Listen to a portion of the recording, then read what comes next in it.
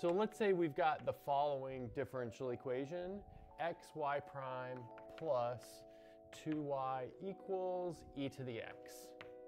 Okay, so this is a first order linear differential equation, but it's not in like the standard form where we can like write the answer down. But that being said, it can easily be put into the standard form where we can write the answer down by dividing the whole thing by x, leaving us with y prime plus 2 over x times y equals 1 over x times e to the x. And now, this is like kind of good, but also kind of a bummer in that we just have a formula. I mean, that means that we kind of know how to just write down all the answers, which is cool, but it kind of takes a lot of the joy out of the problem solving or whatever, for what it's worth. But we do have like a formula. So we do know that we need to calculate this alpha of x function, which is sometimes called the integrating factor. And so that's gonna be e to the antiderivative of 2 over x dx, because it's always the exponentiated antiderivative of the function in front of y. And so observe that that's gonna be e to the 2 times natural log of x, because the antiderivative of 1 over x is natural log of x. And then, well, this is almost set to the point where you can cancel the e and the natural log. But